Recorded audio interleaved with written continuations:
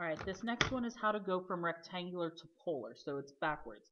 So I'm going to take the point 2, 10 and turn this into polar coordinates.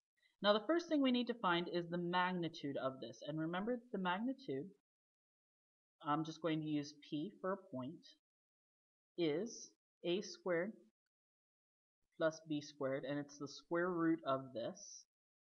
So in other words, the square root of 2 squared plus 10 squared, which is the square root of 104, which if you're doing it in a calculator is approximately 10.2. I do not care which of these you give me.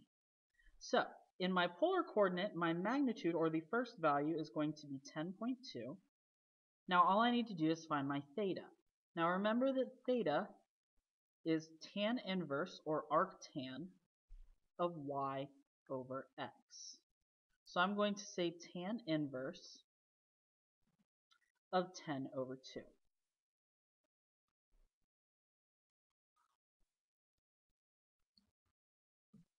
Which comes out to be,